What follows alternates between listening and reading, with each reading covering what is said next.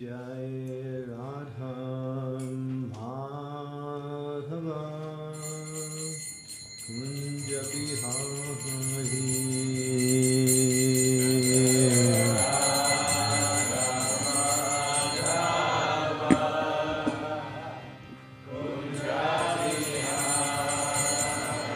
Jai Radha Madhava Kunja Bihari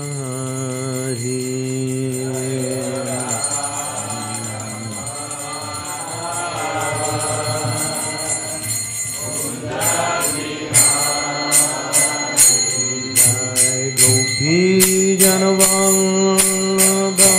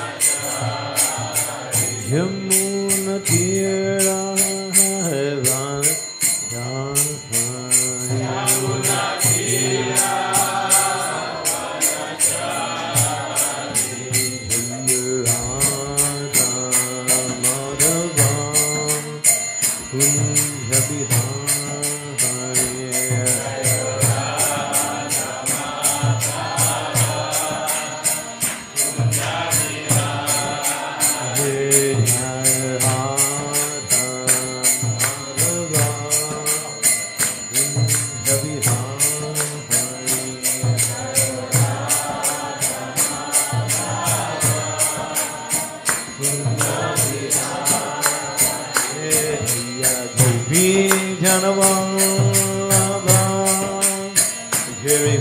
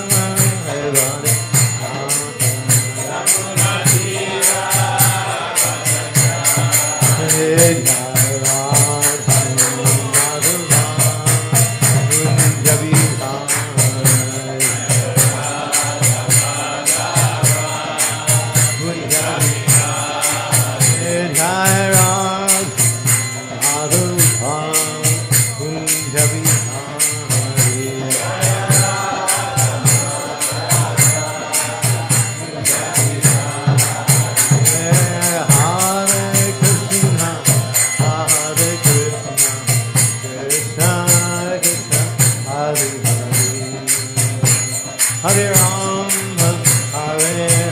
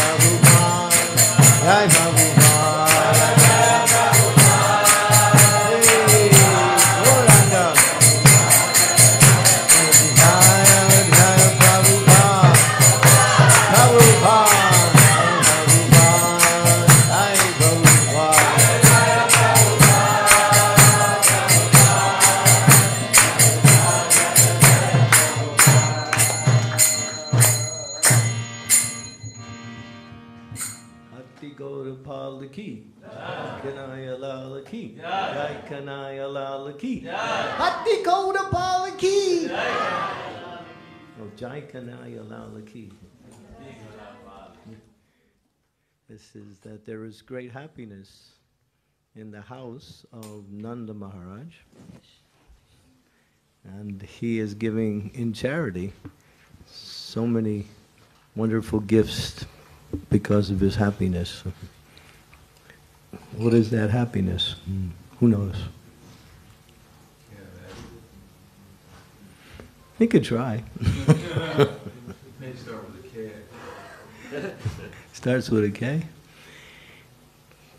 We're the crazy lovers of Krishna. No, that's not it. Krishna. If there's only one word in the whole language of all the words in the world, all the languages, then you only need one, Krishna. Two, actually, Hare. Without the Hare, the Krishna is not complete. Okay, this is a beautiful verse from the 9th canto, Srimad-Bhagavatam, chapter 24. The title of the chapter is called Krishna, the Supreme Personality of Godhead, and this is text number 66. Om Namo Bhagavate Vasudevaya. Om Namo Bhagavate Vasudevaya. Om Namo Bhagavate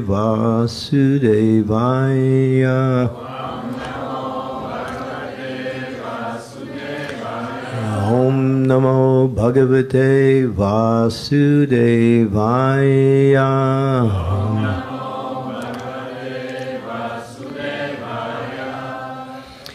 Jato gata priti griha raja eta artao.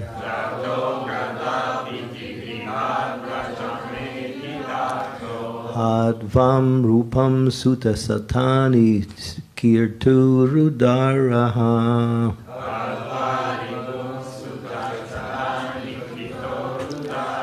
Upadyateshu purusham kratibir samije.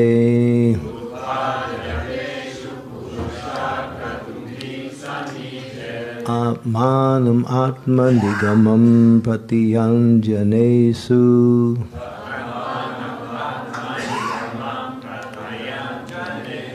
Jato gata pritigrihad raja ekitarto.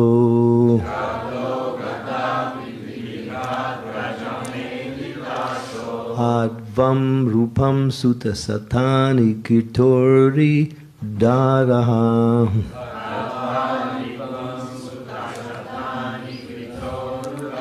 Upadyateshu purusham kratibir samije. Atmanam atmanigamam pratiyanjanesu.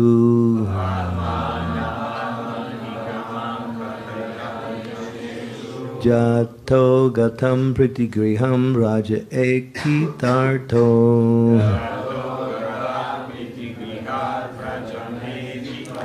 Advam rupam sutta satani kitori daraha.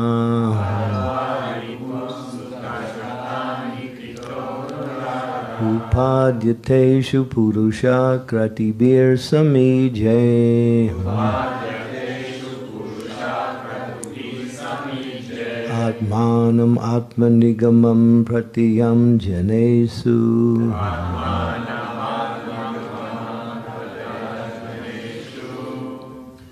Jato gatak prihad rajam ekitarto. Jato gatak prihad rajam ekitarto.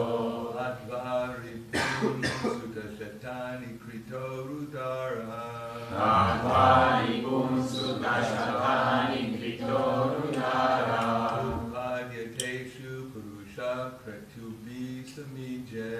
Upadyateshu purusha kratubi samije. Atmanavatma nigamam Pratiyanjaneshu Atmanam Pratiyanjaneshu Jato gata pitrigriha edhitato Jato Gata Pitrigriha Prajameditato Katva ripunsu tashatani kritorudaraha Atmaripun Sudashatani Kitorudara Utpadyateshu purusha kratubhi samije Upadyateshu Purusha Kratubhi Samije Atmanam atmanikmam pratyanjaneshu Atmanam Pratiyanjaneshu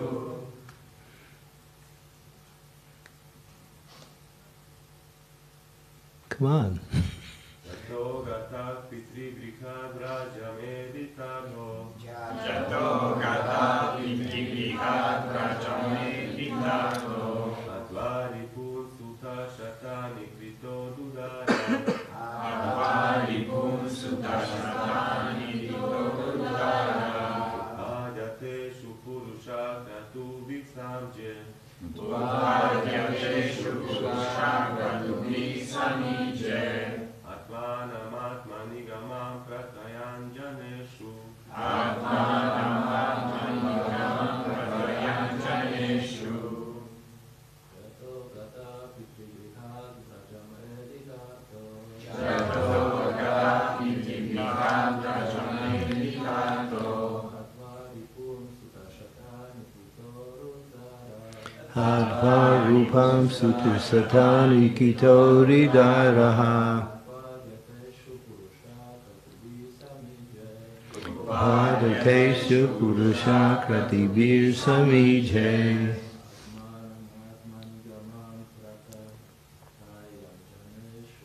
Atmanam atmanigamam pratiyam janeshu. Ladies.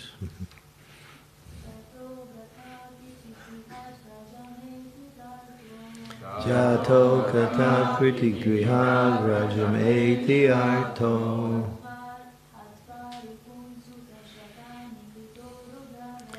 Hadvan rupan sutta satani kitoridaraha Upadeteshu purusha kratibir samiche Atmanam atmanigamam pratiyam janeshu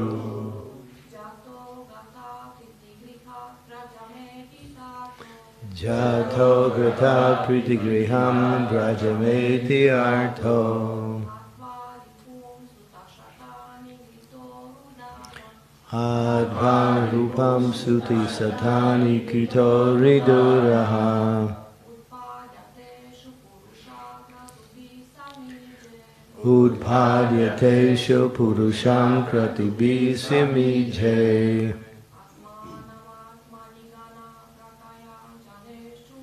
Atmanam atmanigamam pratiyam janeshu. Anyone else?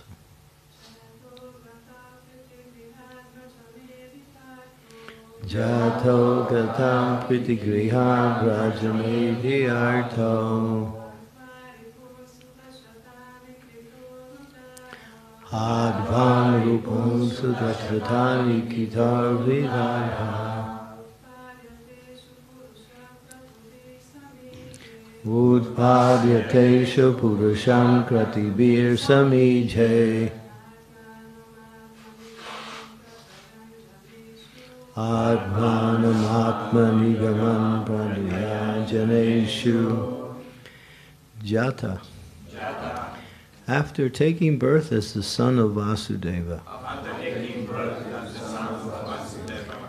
Gata. Went away. Pritir Grihat. From the houses of his father. Rajam. To Vrindavan. Edhati Artha. To exalt the position of Vrindavan. Hadva, killing there, Ripun, many demons, Sutta Satani, hundreds of sons, Krita Urudara, accepting many thousands of wives,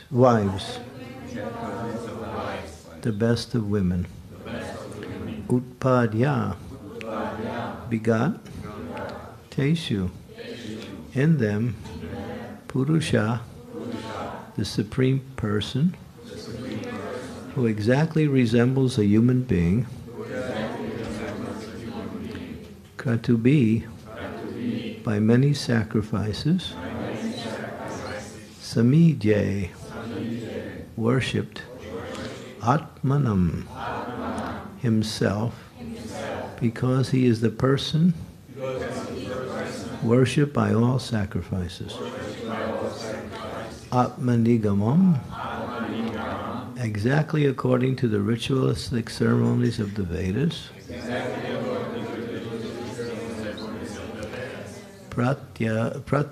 Pratyayan, expanding the Vedic principles. Janesu, among the people in general. So this is towards the very end of the 9th chapter. This is the second to the last verse. And it's introducing the 10th canto. The Supreme Personality of Godhead, Sri Krishna, known as Leela Purushottam, appeared as the son of Vasudeva, but immediately left his father's home and went to Vrindavan to expand his loving relationship with his confidential devotees. In Vrindavan, the Lord killed many demons, and afterwards he returned to Dwarka, where according to Vedic principles he married many wives who were the best of women, begot through them hundreds of sons, and performed sacrifices for his own worship to establish the principles of householder life. That was a summary of some of the activities of the Lord. Purport.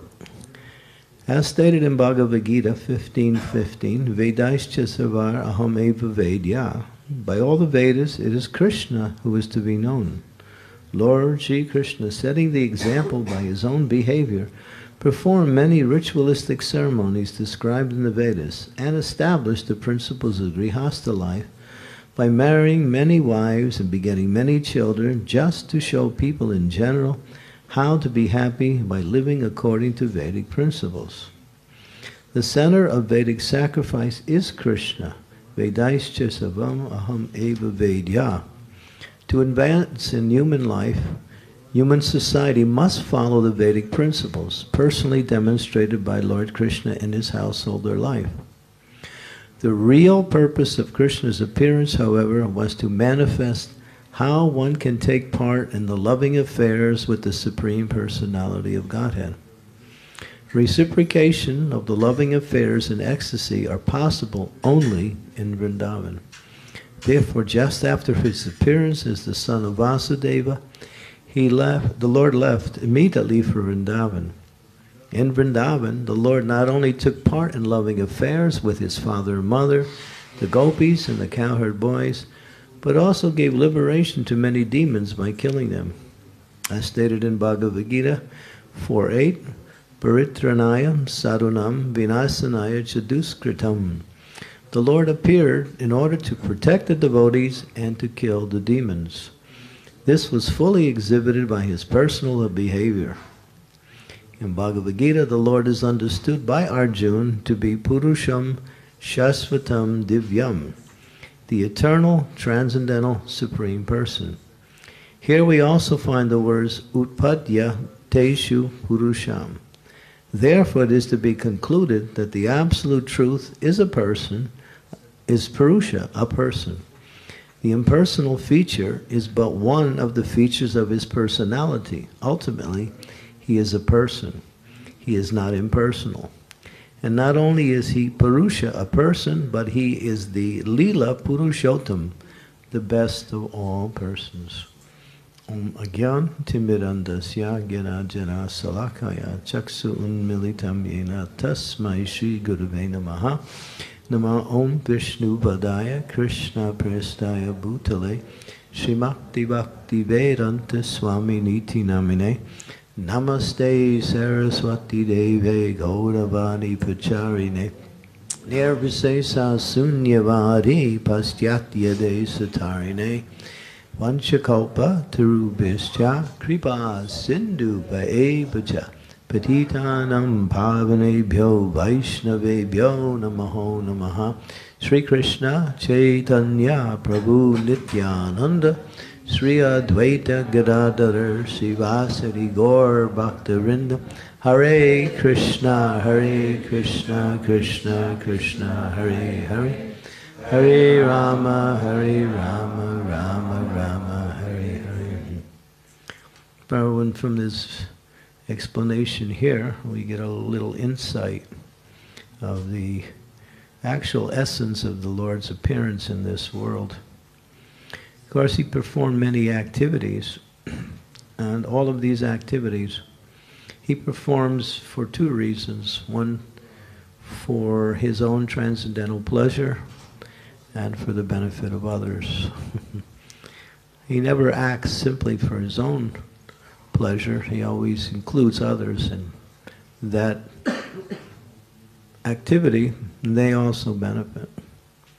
So Prabhupada makes one very poignant statement right to the point. The real purpose of Krishna's appearance was to manifest how one can take part in loving affairs with the Supreme Personality of Godhead. The living entity in the material world is in a very, what we say, marginal situation. The situation is unnatural. We are eternally a loving servitor of the Lord in the spiritual world. But somehow or other, let me use that word, somehow or other, we're here. We came here. So the idea, and that's one of the reasons why Krishna comes, as he says, Yada yada hi dharmasya glanir bhavati bharata abhutanam adharmasya tridatmanham srijami aham, is to give you his association, attract you to him through that, and bring you back to him in loving service. And it explains that by absorbing our intelligence, mind, and senses in hearing the glories of the Lord, along with performing activities for the pleasure of the Lord, one can purify their consciousness from all material attachments and ultimately achieve the supreme goal of life. Or you might also say the only goal of life, and that is to, again, exchange loving relationships with the Supreme Lord. And it explains, Krishna mentions in the Bhagavad Gita, one of the most important verses, Janma karma chime divyam evam yo veti tatvataha taktva deham purna janma naiti mam eti sarjana. That one who knows. Now, the word knows needs to be described in a somewhat extensive way. One who knows the transcendental nature of my appearance and activities in this world does not, upon leaving this body, again return to this material world. But he's speaking to Arjuna, but attains to my abode, or Arjuna. In other words, this is the characteristic of one who has achieved perfection. They understood, at least to the word know, because no one can know Krishna. It's not possible. Even he can't know himself. He appears in his different forms to perform his activities, but in his form as Sri Chaitanya Mahaprabhu, he's trying to understand himself from the position of his pure devotee internal energy, Srimati Radharani. So, but this is a qualitative statement, so therefore one should try to know as much about Krishna as possible.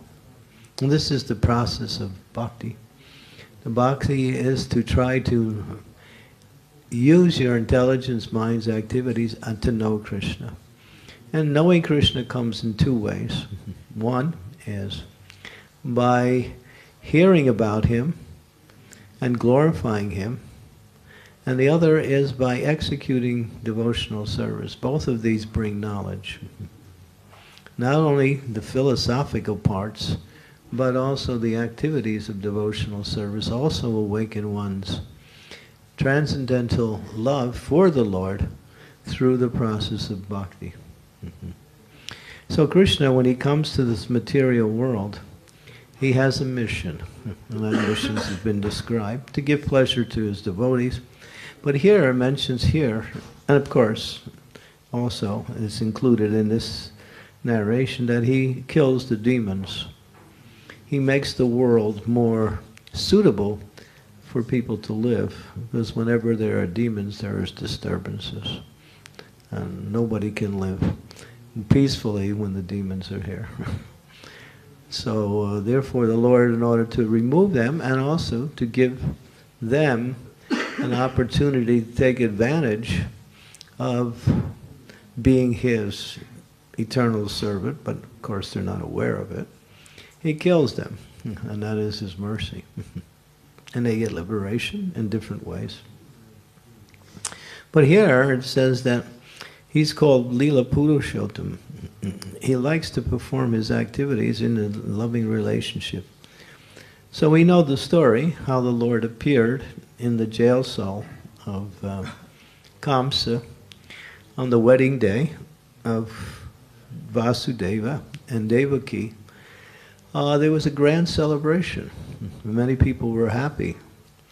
Vasudeva had now attained a beautiful wife, very qualified, Devaki. She was the daughter of Devaka, a great king. And now the celebration is about to begin, but they have to go to the home of Vasudeva, so then they need some conveyance. So Kamsa, who is also related, he is the brother of Devaki, he wants to do some service for his sister. Very nice. Brothers should do things for their sisters, and sisters should do things for their brothers. And the scriptures actually say that one's sister is a personification of mercy. So if you have a sister, you're supposed to get mercy from her. Sometimes it's not like that, but the mercy comes in another form. It's kind of like a different kind of mercy, but it should be beneficial in some way. But that is the statement from Shastra. And so Kamsa now, he wants to show his kindness to his sister, so he says, let me drive the chariot. I want to take them to their home. But as he's about to do that, he hears this voice from the sky. Kamsa, you fool. You don't know that the eighth son of your sister will be the cause of your death. So being of demoniac mentality, he immediately overreacts or acts in the way of demons. And he takes out his sword. He's ready to kill his sister. Can you imagine, on her wedding day? And it's his sister also. He has no compunction for anything other than his own, self-interest, which is really not his self-interest, it's just his selfish interest.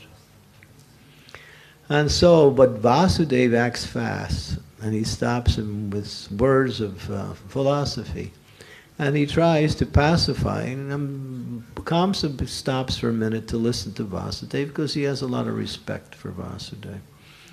And so Vasudeva is speaking in different ways that, hey Kamsa, we all have to die. Death is inevitable for the one who has a material body. And so, you shouldn't act in a sinful way to cause yourself to suffer more, because death will come anyway. So, but Kamsa's not going for that one. He doesn't like that philosophical presentation. So Vasudeva can see he has to do something more direct. So now he says, well, actually, you know, Jai Shri Panchatattva Ki Jai. And he starts to think, oh, well, it's the 8th son, so Kamsa, I will give you my word that I'll deliver all of the children to you for your own disposal. In other words, it's whatever you want to do. So Kamsa understands that Vasudeva is a man of character, he's a man of trust. So he agrees, and he desists. But still he's concerned, so he locks both of them up in his jail cell in Mathura. And then now they're there. And as each of the sons are being born, 6 sons in a row, Vasudeva, of course, he's not very happy to do this, but he's trying to save the life of his sister because he knows the Supreme Personality of Godhead will appear as the 8th child. So he's going to worry about that later. Right now he has to deal with the immediate situation to pacify Kamsa from killing his sister and his wife. So 8 children are delivered. Now, 6 children, I'm sorry, 6 children are delivered. Now, there is before the Supreme Personality of Godhead appears, he also appears with his eternal associate, which is also his older brother, in this case, Sri Balaramji. Now, it was destined that Balaram would appear also within the womb of Devaki. And the Supreme Lord wanted to protect Balaram from Kamsa. So he contacts the internal energy of the Lord, Yogamaya, and he says, I have some seva for you. And she's ready. And he says, you have, when Devaki becomes pregnant, then you have to take the child out of her womb and transfer it to Vrindavan, into the womb of Rohini, because Rohini is also one of the wives of Vasudeva, and she's staying there with Mother Yasoda, and they're in the Vrindavan. So she went there to get protection. So now, this was the plan, but Yogamaya is thinking, how can I do that? This is to move the Supreme Personality of Godhead from one womb to another. I need some extra Shakti. And so she prays to the Lord, please, only because of your desire I will try to carry it out, but only by your mercy can it actually happen. This is a very essential principle in our execution of devotional service.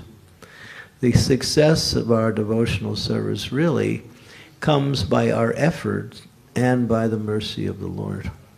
But if we don't pray for the mercy of the Lord, or don't take shelter of that mercy, then we may fall short in our execution of devotional service.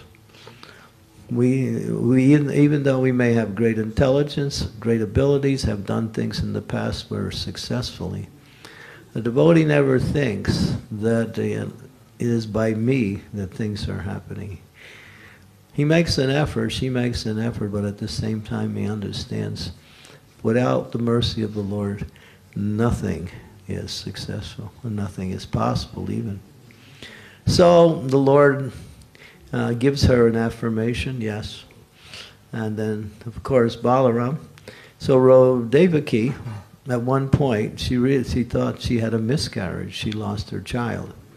And Rohini at the same time. And all of a sudden, Balaram was safe. And he took birth in Vrindavan. And now, the 8th child is about to appear. And so, when everyone is asleep at midnight, on a particular auspicious occasion, the Supreme Lord, in his forearm form as Vaikuntha Krishna, with Narayan Krishna, forearms, He appears in full regality. He's got his helmets, jewelry, everything. He's decorated beautifully. And he takes birth, and he actually appears. Now, we actually can't say the Lord actually takes birth. This is just a euphemism, just to give some description of what is actually happening. The Lord never takes birth, because he is unborn. Sometimes it says the unborn takes birth. But what does it mean? How do we understand that? The Lord is eternal, and therefore he is appearing in different places according to his transcendental desire. And the analogy is just like, to use just an analogy, a simple analogy, we're probably all aware of it, that when the sun comes up in the morning, it appears that it comes over the eastern horizon. So it says that the eastern horizon is the mother of the sun. And then the sun travels throughout the cosmos, traversing the sky. And later on in that same day, it goes down over the western horizon, and it disappears from the view. And so people used to think, mistakenly, that the sun takes birth every day and dies in the evening, and then gets reborn again. That used to be, just imagine how simplified people were in their understanding of something that is so, it's so natural to understand. But in the same way, we even see now people believe what is people saying, the scientists, the doctors, we're still believing in it, and they're still lying. They don't know anything. And people still think, oh yes, they're so intelligent because they're in a position of authority. But therefore, only through Shastra can we understand. Guru, Shastra, Sadhu can we understand what is the principles that make up the truth, both in our practice and in the nature of the Supreme Personality of Godhead. So Krishna, he's appearing in different universes to perform his transcendental pastimes with his devotees, and he's going from one universe to another.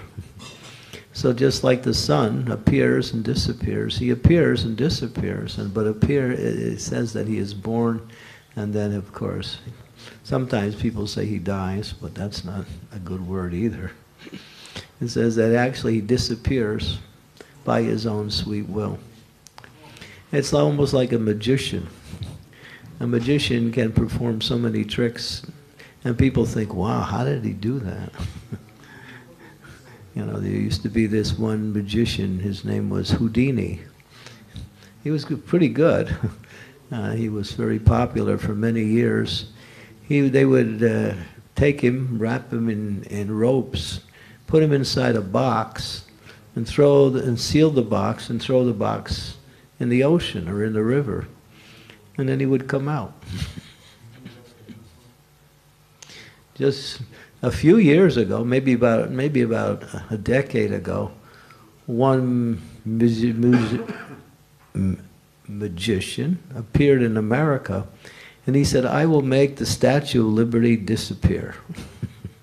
That big Mataji standing there with holding her, lamp. And he did it. He put a curtain in front of it, and then he pulled it away, and she was gone. Everybody thought, what? There goes our country. She's the symbol of liberty. But then again, after a few moments, he did his next step of his program, and he brought her back. So yeah, if you know the art, you can do it. And Krishna is Yogeshwara. He's the master of all mystic powers. So to understand his activities is not possible simply by, we say, material calculations or even great intelligence. Therefore, we understand that he appears. He can appear anywhere and at any time. And when he does, he performs his activities for his pleasure and for the pleasure of devotees. So now he appeared in the jail cell of Kamsa. And Devaki, she's overwhelmed with joy, but at the same time, she's thinking, Kamsa's going to find out. And if he finds out, then he'll kill the child. So she has this mixed emotion. It's motherly love, but at the same time it's in the mood of protective. She wants to protect him. She's thinking how.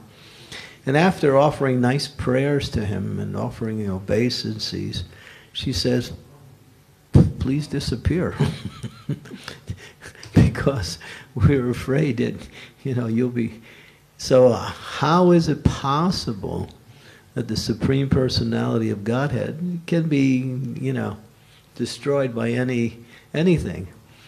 But still, her motherly mood, her Vatsalya love, is so strong. She's feeling it like that. And you see that in all of Krishna's pastimes. Krishna covers his devotees, and they have a relationship in a particular mood, and they also see him as being vulnerable to the material energy. But that's his love for his devotees, so they can love him directly and not simply worship him in the mood of awe and reverence. And so now Krishna disappears, and then he comes, but he comes back as a little child. And then Vasudeva takes the opportunity. He wants to protect the child. It's late in the evening, and by the arrangement of the Lord, all of the guards in the jail fell asleep. The chains fell off Vasudeva, and the door of the jail cell opened automatically by the Lord's arrangement. And then Vasudeva took that child, and in the middle of the night, and the night was actually a rainy night, so it wasn't very easy. So he had to cross through the Jamuna River and get to Vrindavan. He wants to take Krishna to Vrindavan. So Krishna's there, a little baby, and he's carrying him. And everything seems to be okay. But then he goes into the Jamuna, and he's waiting in the Jamuna. But the Jamuna starts getting turbulent as soon as he gets in there. And Krishna did that because Jamuna wanted to get the dust of the lotus feet of the Lord. So she started to make her waves turbulent. So Vasudeva couldn't hold the child, he dropped her. And he dropped it in the Jamuna. Of course, Vasudeva is now, to use a very simplistic word, freaking out. He's trying to find the child. And but Jamuna's enjoying the whole idea now. Krishna's bathing in my water. She's getting all of his mercy. And then finally Krishna surfaces and Vasudeva is happy, picks up the child, and he continues on. It's still very late at night. It's somewhere in the early morning hours. And he goes to the place of residence where Nanda and Yasoda stay. Now everyone is asleep there. And it just so happens that Mother Yasoda just gave birth to, now it mentions a girl, but actually the Shastras say something else. Although they acknowledge that was the apparent birth, but there was something else. That Krishna also appeared in Vrindavan in an unmanifested form. So Vasudeva wants to protect Krishna, so he puts baby Krishna down from Mathura, and he picks up the girl, and he returns to the jail cell. Now, when he put that baby down, because Yasoda actually gave birth to a boy and a girl, and then, as it mentions in the 10th canto, the two Krishnas became one. And then he was Vrindavan Krishna with the mood of Vaikuntha Krishna in. Because it says Vrindavan Krishna doesn't kill demons. He does it with his manifestation of Vaikuntha Krishna or Vishnu Narayan. And therefore they both aspects of the Supreme Personality of Godhead manifested in Vrindavan. And then Vasudeva returns. He has the girl. There's an alert. The 8th child was born. Kamsa gets really all excited, at the same time quite fearful.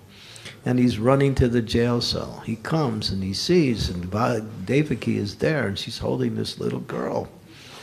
And she says, "My dear brother, this is actually a girl. You have no fear from her." And Kamsa is confused. These prophecies you can never trust, you know.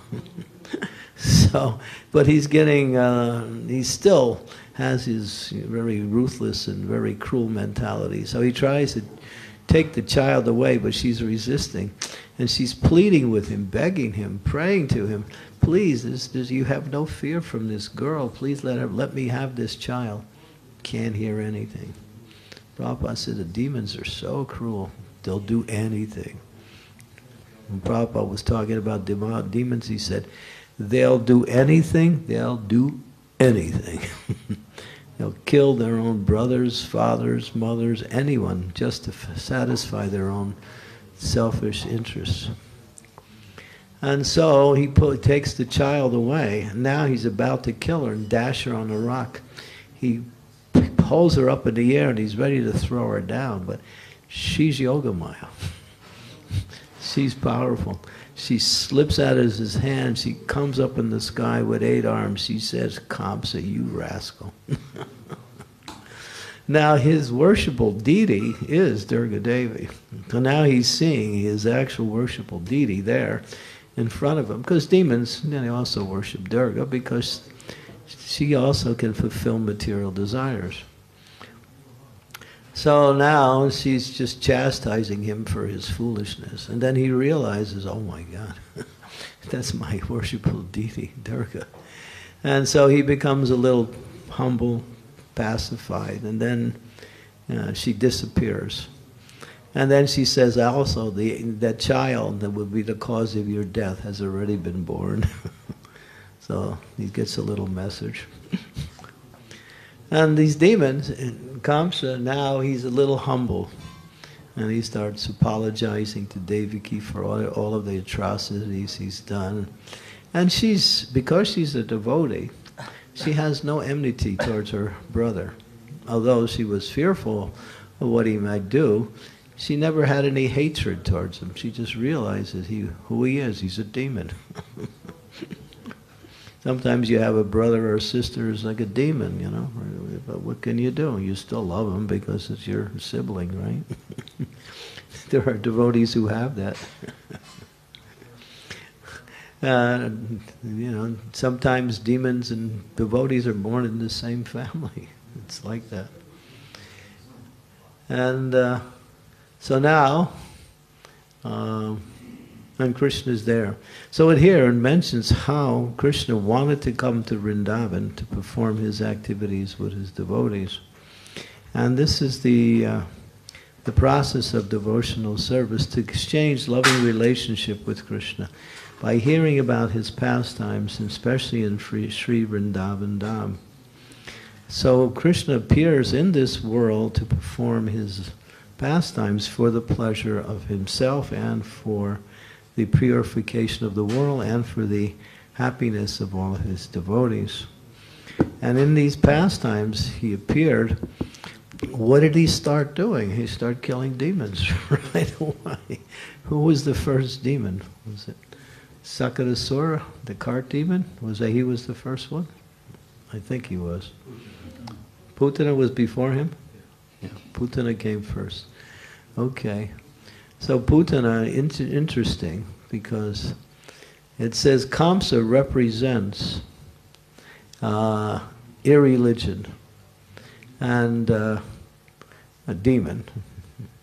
And Putana represents irreligion in the disguise of religion. Irreligion in disguise. This is Bhakti Siddhanta Saraswati's commentary on this particular pastime. She appears as a beautiful lady. She's a hideous demon, but demons, at least at those times, had power to change their form. So she changes her form into this beautiful, voluptuous lady. So nice. She comes to Vrindavan. Everyone's attracted to her. Who is she? Some demigoddess? And she goes right to the house of Nanda Maharaj and Mother Yasoda. And she wants to offer some service to Krishna by offering her breast milk. But her whole program is that she has put this deadly poison on her breast milk. And then she's thinking, I'll kill Krishna like this. So this is very interesting also to understand how that in the name of religion, sometimes people practice irreligion. And this is a very important part of our understanding of the process. Because what is real religious principles? Real religious principles is to worship the Supreme Lord in devotion with a desire to please Him, under the guise of His pure representative, the spiritual master. But when eternal religious principles appear in the world, the Kamsas get unhappy.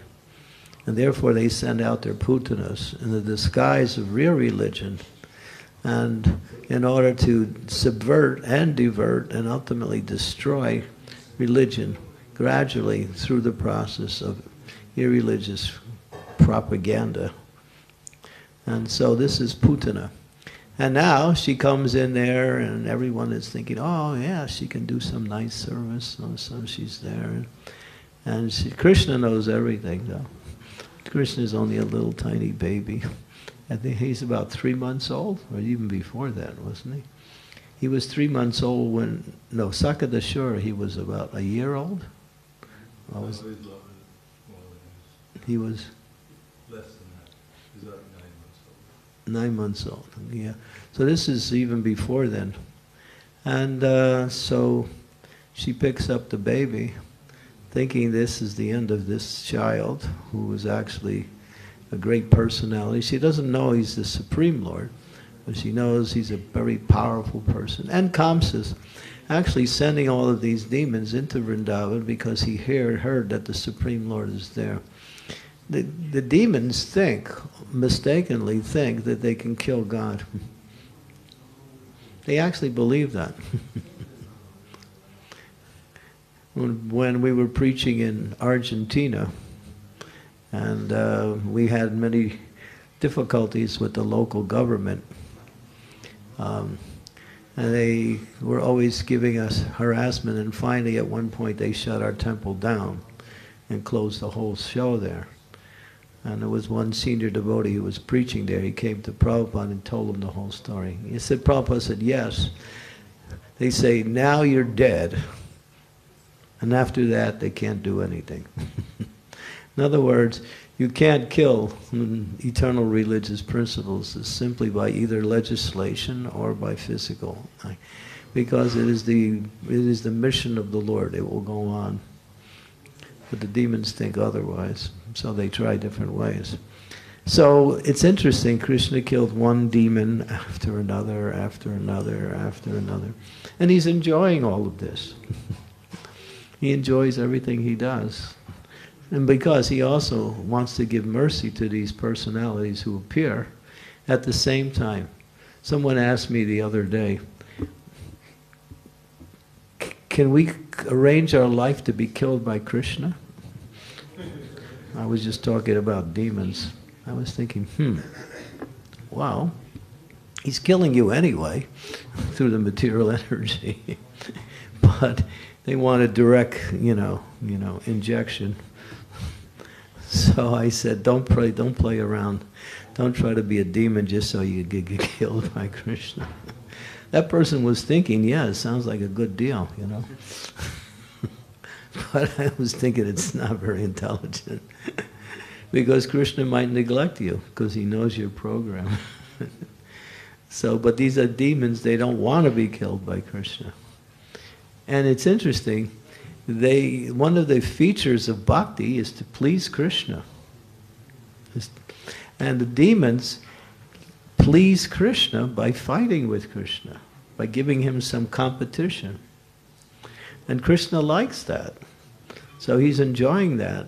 But fortunately, because they don't try to please Krishna, which is the principle of bhakti. As Rupa Goswami says, Alyabila Sita Sunya, Gyanakamanavitam, Anukulena Krishna Silanam, Bhakti Uttama. A pure devotional service must contain these four principles. And two of them is to serve Krishna with the pleasure of pleasing Krishna. So without the desire to please Krishna in the execution of devotional service, it's not complete. And so the demons, they don't try to please Krishna, but they do because he likes to fight. And so they get killed and they get liberation.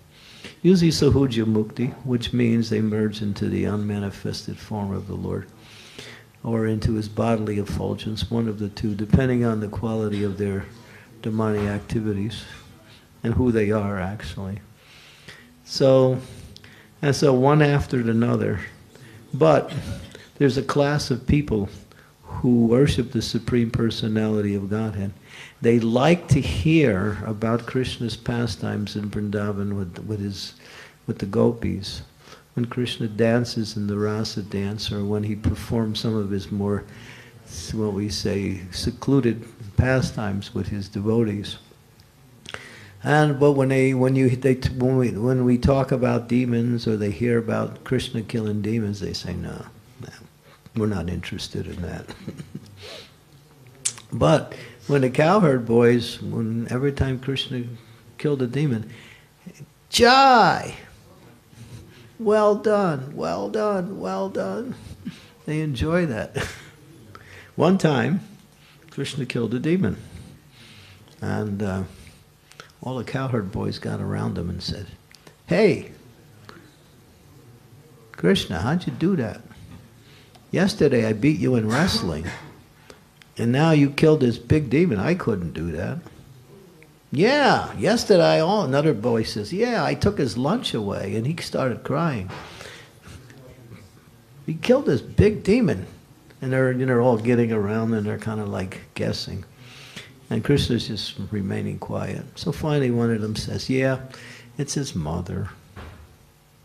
It's mother, yeah. She's the cause. She puts these armlets and amulets on his arms and legs, and he has power, and that's how he does it. Another boy says, no, yeah, it is his mother, but it's not like that. She gives him a secret mantra. He's got this mantra-killing demon. So they're going back and forth. And then finally Krishna says, want to know? Yeah. They get all excited. Oh, Krishna's going to tell us. All right, so they gather around. Krishna's going to tell us how he kills things. Well, he said, when I was first born, there was a very great sadhu, a great spiritual person. He came to see my father, and they had a private meeting, and he said, this child of yours is really very special. He is almost as good as Narayan. In fact, he is Narayan. Told my father that. So if you want to know how I do it, I'm God. So and they look at each other like, what, is he joking or something? He's God. And they're all laughing. Finally, they all start laughing at Krishna, and Krishna starts laughing too. So after some time, they said, let's go play.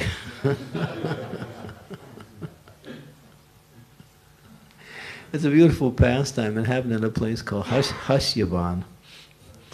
Hasya means laughter, and it's a place of unlimited laughter, or continuous laughter. And when Krishna spoke this, everybody just laughed and laughed and laughed. Nobody believed him. So yeah, he remains always in that mood of an ordinary personality, a little extraordinary. Everyone knows that Krishna is the best in Vrindavan, but nobody thinks he's God. And if he somehow reveals it, or even acts in a very godly way, they just think, oh, maybe God came and helped him. That's how he did it. They don't understand his actual transcendental nature. Okay. So, I don't know how long I'm supposed to speak, but it's already 9:15. Ananta, continue, or should we end here? Do you have... You telling me keep going? Okay. Okay. I'll keep going. Have another pastime. What is Krishna's name when he steals butter? Makancho, right? And he likes to steal butter. I mean, sometimes when you grow up in this world, what is your favorite thing to eat? Is butter and bread. Wow. Can't beat it. It's better than even pizza sometimes. So butter is really nice, especially when you spread it on bread and the bread is so soft. I remember when I was a kid, we used to go to the bakery and get this really hot loaves of bread and pour nice butter on it. It was like we're in ecstasy, the highest form of self-happiness. So Krishna likes to steal butter. So he was stealing butter. So one lady in Vrindavan, her name was Padmavati, she came to Mother Yasoda. Your son is always taking my butter. I try to catch him, but he's so fast I can't get away, but I know it's him. I want you to chastise him. Mother Yasoda, what are you saying? We have nice butter, milk, and so many nice things. Why would he go steal from you? I don't think so. I don't believe you. So she doesn't know what to do. She leaves. She's thinking, well, I'm going to catch him. I'm going to catch him. So she makes a plot. She puts the butter high on the rafters on some ropes, and she puts it in a very remote place in the house, one of the smaller rooms in the back. And then she's thinking, well, you know, he sneaks in, and sometimes I don't see him. So he thought, I'm going to put bells on the pot. So when he grabs the pot, the bells will ring, and then I'll catch him. And she said, all right, yeah, that's a good plot. Yeah, but actually he comes through this window, that I know. So I'm going to put some bells. She puts bells on the window. So now the trap is set. Krishna's walking along. He's there with Madhu Mangal. And Madhu Mangal is there, and they're just joking together. Because Madhu's always joking with Krishna. They're always just like, not at this point, but another time when, after Krishna lifted Govardhan Hill, everybody thought, how did he do it? And Madhu said, I gave him the power. I'm a Brahmin. Brahma Tejas. It was because of me he was able to live Govardhan. So they joke. So Madhu's like that. So he jokes. So now they're together. Madhu does this thing. He puts his hand underneath his arm and he goes like this, makes that funny sound. Kids used to do that when you're small and your mother gets annoyed by that, you know. So he does that and he said, now give me a laddu. He likes ladus. And so they're joking, and then Krishna says, hey, here's that house with the nice butter. Let's go. Madhu says, yeah. Oh, look, there's bells on the window. You know, this looks like a trap. Krishna said, don't worry. Bells are my servants. Bells don't ring. So they go, he opens the window, bells are completely quiet. Goes in the house, it's dark, he's walking through, Madhu's there trying to find the butter. Krishna's got a natural effulgence, kind of lights up everything. He's looking there, he finally gets to the room and there's the butter. Madhu says, there it is. Yeah. But there's bells on the pot. Krishna said, that's okay. Bells don't ring.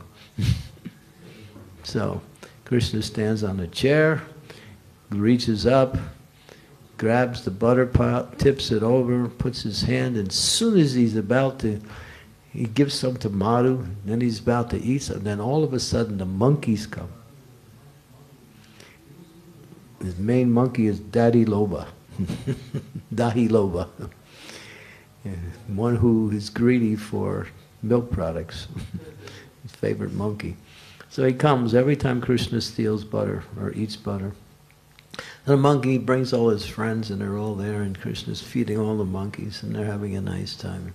Krishna's enjoying, he likes to give out prasad. So after everyone getting enough butter, and so then Krishna starts thinking, I'm going to have some. So he reaches into the pot, pulls out the butter, starts eating it, and all of a sudden, ding-a-ling-a-ling-a-ling-a-ling-a-ling-a-ling-a-ling, all the bells start ringing. They go, oh, let's go. They get out of the house. What happened? I don't know. And they ran out the door, and Madhu said, you told me the bells are not going to ring. Krishna said, yeah, I don't know what happened.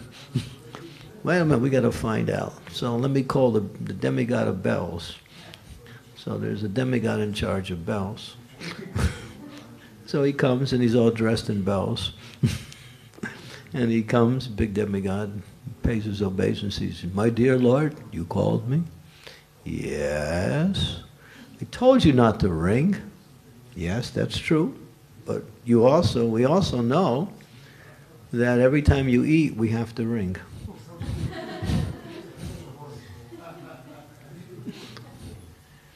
So Krishna's defeated. Can't say anything. So then Padmavati comes running out of the house. She said, I got you. She grabs Krishna's hand. Now I'm going to take you to Mother Yasoda and she's going to punish you. But then she thinks, I have to pass by Nanda Maharaj. And Nanda Maharaj, he's always so lenient. He never punishes Krishna for everything. So I have to hide Krishna. So she takes her sari, puts it over his head. And now she's walking, holding Krishna's hand with her sari over Krishna. Passes by Nanda, goes into the house. There's Mother Yasoda. She said, Mataji, I caught him. And she lifts up her sari, and Mother Yasoda starts laughing.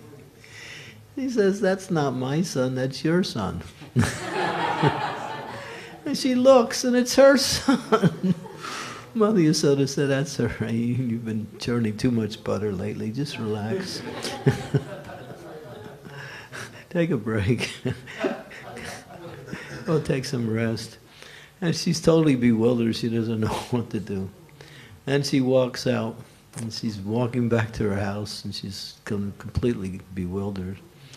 And Krishna comes running up to her and says, Mataji, next time you do that, I'm going to become your husband. So Krishna never loses. So if you want to be on the winning team, it's Krishna's team. He never loses. Stay in devotional service. Whatever, even if it gets difficult, things get rough, and things are reversed, don't worry. Krishna's still there. You'll always be successful. Stay in devotional service. Even if the worst thing impossible can happen to you still. If you're connected with Krishna, ultimately you'll achieve perfection in life. And that is to go back home, back to Godhead. So these are the wonderful pastimes of the Lord. The Lord likes to perform his pastimes for and that's why he's called Lila Purushottam. He simply appears just to exchange loving relationships with his devotees. He does it even without his appearance. Even now, as we engage in devotional service, that loving relationship is developing, and it can even become very strong when one can perceive the presence of Krishna at every moment in one's devotional life. And that comes by seriously hearing the glories of the Lord, chanting the glories of the Lord, especially the chanting of the Hare Krishna Maha Mantra. And that is the direct means by which we can awaken our love for Krishna through the holy name. But his pastimes are so nice and so unique that Sukadeva Goswami, when he was narrating the Srimad-Bhagavatam to Maharaja Pariksit, he narrated for 6 days, and after the 6th day, he turned to Maharaja Pariksit and he said, "Are you feeling tired? You want some water, something?" And Maharaj Pariksit said, "No, this is what I'm waiting for, the 10th canto. Please continue." He was eager to hear those pastimes in Vrindavan. And so Sukadeva Goswami became twice as enthusiastic and started narrating Krishna's pastimes in Vrindavan, which is the essence of the Srimad-Bhagavatam. So Prabhupada gave us so many wonderful narrations of Krishna, and many, many other acharyas also, and along with devotees, we have a unlimited wealth of knowledge and philosophy centered around Krishna and his pastimes. If you will immerse yourself in that more and more, then you're guaranteed to develop the quality of attraction for Krishna, which will eventually turn into love for Krishna, because Krishna is all attractive. But we have to hear about him. Satam prasangam mama virya sambido bhavanti ritkarna rasayankata. We do our service, yes, that's important. But we have to take sufficient and quality time to hear and chant the glories of the Lord. Because by doing so, we awaken our natural attraction for Krishna. We do that through service too. But the fast track is his glories. Because then you go right into his personality. And his personality is so amazing. Amazing is not a word, it's undescribable. Okay, any questions, comments?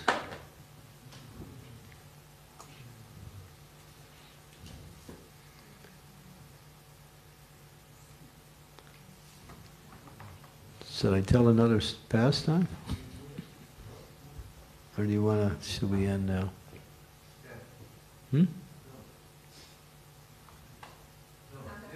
Another pastime? One more. All right, think of a question while I'm giving this pastime. Or you could also, so how many of you as kids, maybe some of you still do, play hide and seek? Some of us play hide and seek from the temple president. Where are the devotees? Oh, I can't find them. I need some service done.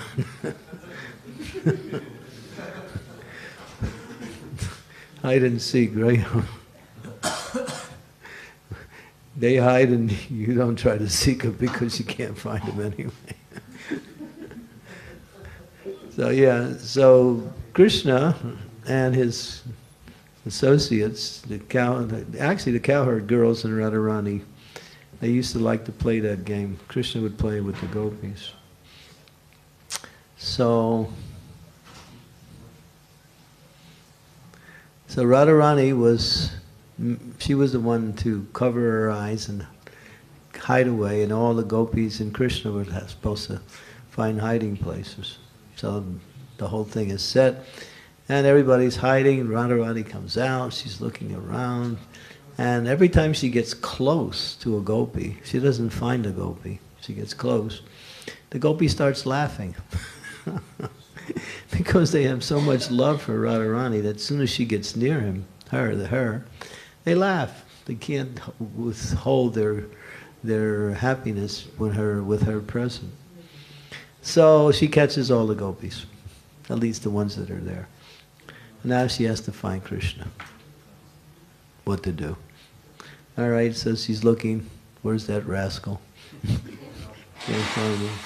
She's looking this way, that way. And every time she gets close, Krishna changes positions and goes farther away. Finally, he's going farther away and going into the mountains. And Radharani can't find him. She's thinking, I have to do something to catch this rascal. So she's thinking, So she starts singing. So sweet. When Radharani sings, it's like everything stops, the whole world. The trees start to offer their fruit. And the rivers turn in different directions. The birds fly upside down. When Radharani is singing, and what is she singing? We all know it's the #1 song on the ISKCON hit parade. Hare Krishna, Hare Krishna, Krishna Krishna, Hare Hare, Hare Rama, Hare Rama, Rama Rama, Hare Hare. Krishna can't take it. He's stunned. He's frozen. He can't move. And then she looks around and she catches him. She said, "I caught you." He said, "You cheated." She said, "No, you're just a bad loser." So this is how you catch Krishna. Pray to Radharani. By dear Radharani, please help me get the mercy of Krishna. Please let me serve Krishna. So by Radharani's kripa, mercy, everything becomes easy or easier. Yeah. And Sri Chaitanya Mahaprabhu is the manifestation of Srimati Radharani, although he's Krishna himself. He's in her mood. So there's no one. Namo Mahavadanaya Krishna Prema Padayate Krishnaya Krishna Chaitanya Namani Gauda Triste Namaha. The success of our bhakti is the lotus feet of Sri Chaitanya Mahaprabhu, who has appeared in this world with the mood of Radharani, but he is Krishna himself. And by pleasing, how do you please Lord Chaitanya? Gauranga, Gauranga, Gauranga. Harinam Sankirtan.